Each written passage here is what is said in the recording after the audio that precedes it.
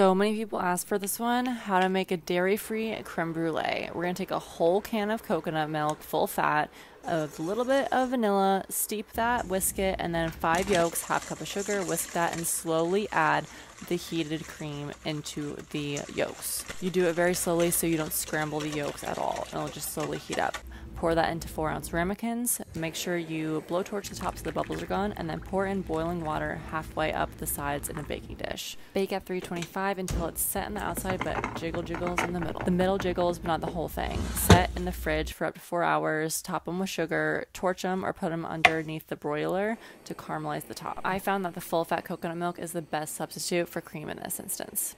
And there you have dairy-free creme brulees. Full recipe will be on my site. Follow for more recipes.